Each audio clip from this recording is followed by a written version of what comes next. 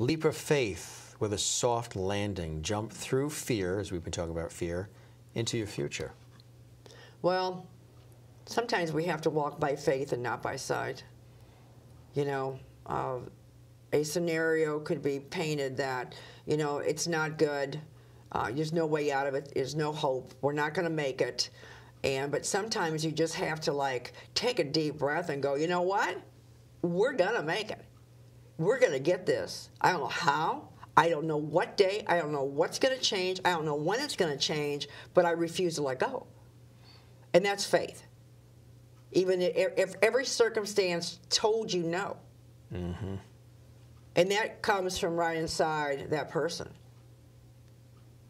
Stand still and get run over.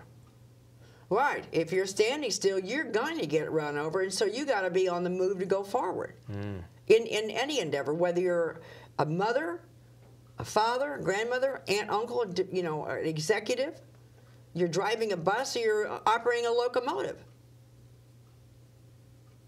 People have to be on the move.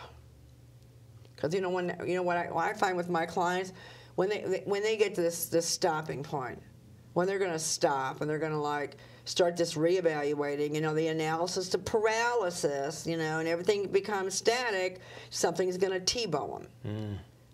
And so they have to stay cognizant of everything around them, right?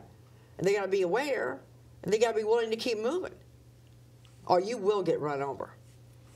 Self-appraisal works wonders.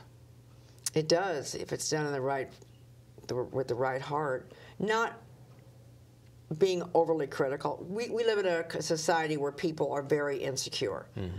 You know, and I think insecure people are very dangerous because they're fickle. You don't know what they're going to do, like a bomb that's going to go off. But we have to be willing, you know, to stand in front of the mirror and go, okay, this is true and that's not true. This is right and this is wrong. And what can I do today to start making changes? And hold true to your word. And that's not being arrogant, and that's not being pompous. That's just being real. And there's a lot of people that look in the mirror and go, hey, I'm perfect. See ya. And okay, well, good luck. God bless you, because I think you're going to have a problem. We just have to be pliable. We have to allow situations, circumstances, and people to contribute to our lives and be willing to mold. Not to be pushed around, not to be used, not to be abused, but we have to stay in that position where I'm going to learn something today, just like I'm learning something sitting here across from you today.